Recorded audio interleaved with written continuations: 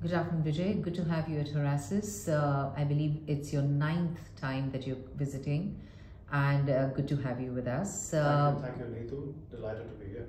We love it as if you can introduce yourself and what you do and what brings you here and your interests. Let's start with that. Okay, I'm Vijay Sambamurthi. I'm the founder and managing partner of Lexygen.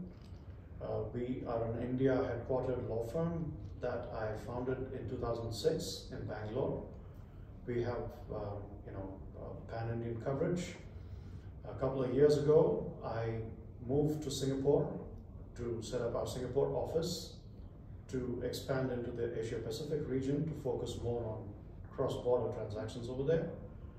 Broadly speaking, we do a lot of advisory work on transactions in a few key areas. For example, we do a lot of fund formation work where we help in the setup of private equity, venture capital and hedge funds. We do a lot of advisory work where we advise private equity and venture capital funds and hedge funds, family offices, etc. On their investments into companies. We also advise some companies on raising investments from these funds. And we also do a lot of mergers and acquisitions work in a range of sectors, but with a particularly strong offering in sectors like technology, infrastructure projects, consumer, F&B, and so on. So let's start with what is key to you is the legal aspect. So how can legal frameworks and services facilitate the rapid transition of the Indo-Pacific region into a high-income growth economy, especially post-COVID? Well, I would say that the Indo-Pacific region is a hugely under-tapped opportunity on both sides, I would say. And in some ways, a sort of black swan event like COVID pandemic has the potential to stir up the opportunity and realize it in ways that both sides hadn't thought possible earlier. So speaking as somebody with definitely a much deeper understanding of the Indian part of the equation, I would say that the pandemic has given rise to much more awareness of the inadequacies of either side of the equation. So the Indian leaders and business leaders as well as political leaders have seen that some of the aspects of our supply chain were shown to be not very great.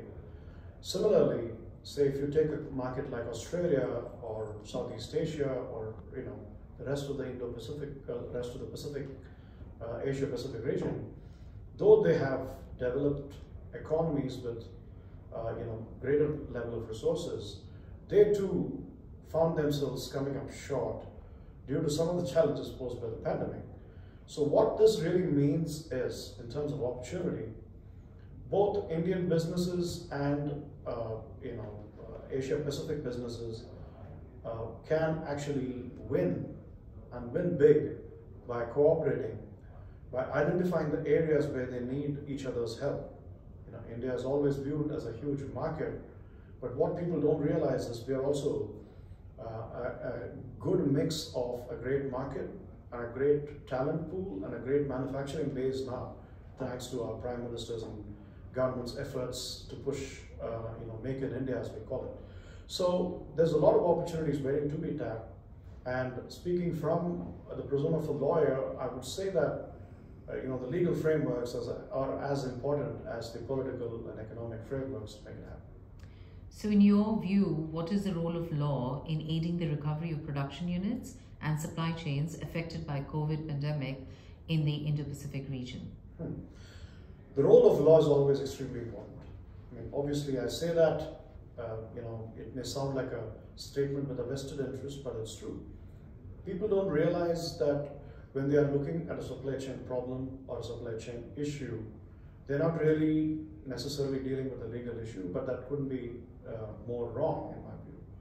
I think what needs to happen is people need to look at some level at why the supply chains were not optimal in the first place, And some of the reasons for that was that we did not have the enabling legal frameworks. So I think that both sides in the Indo-Pacific equation need to understand that there are some legal reforms that will be required both internally and externally. Now, what do I mean by internally? Internally, some laws need to be made in both the countries to better facilitate participation. For example, certain investments in certain sectors could be restricted in both, both regions or both countries, and those need to be looked at in a little more strategic sort of fashion. External could be, for example, free trade agreements. India could explore a free trade agreement, which it is doing with Australia, and also with some of the states in Australia. Now, these need to be given teeth to, so they need to become more credible, and also industry needs to act up as well. They need to have a harmonious, empowering of industry, and the way to do it is by policy reform. So that's where the legal framework kicks in as well. So from a legal perspective, which sectors in India and Australia do you see attracting greater investment and innovation, and how should legal strategies be tailored to these sectors? Mm-hmm. That's a great question. I would say, historically, Australians have been very strong, for example, in sectors like mining, in sectors like infrastructure, and by infrastructure I mean both dirty infrastructure or the old infrastructure projects that left a huge carbon footprint, to also the new clean green infrastructure like green hydrogen projects, etc. Those are all areas where, say, Australia, for example, is very strong, and India has been very, very strong in more of the knowledge economy industries. Our talent pool is considered the best in the world, and especially in areas like technology, data sciences, AI analytics, and so on. But even in areas like biotechnology and pharmaceuticals, Indian companies have made giant strides over the last 20 years. We used to be largely known as a land of copy and paste actors in the business side, but I think the pharma and biotech industry too has made tremendous progress. So that's again a big area where the Indian side can contribute to Australia and to the rest of the APAC region. I would also say another area where both countries could benefit is mutually is tourism. So one big factor is that both countries need to look at opening up more air travel routes. Currently, for example, the connectivity between Australia and India is not great. There's not enough of direct flights. So as a result, the business community doesn't get to travel there, and that is why another reason why events like the Horasis India meeting are great, because they bring the business community together. But I think the governments and the tourism industry and the airlines industry need to kind of wake up and to deepen the opportunities available. So how do you believe legal education impacts the industry, and what changes do you think are necessary in legal education to meet contemporary challenges? Well, legal education is not a direct, contributory to these kind of changes, but it is let's call it the legal awareness. Yeah, I would say that legal awareness is definitely a very important factor, and speaking from my own Indian experience, I have seen over the last 26 plus years that I've been a transactional lawyer, that it used to be abysmal. The level of awareness of law, even amongst fairly established businesses, used to be abysmal. And more importantly, the level of awareness of the importance of having good legal advice used to be terrible.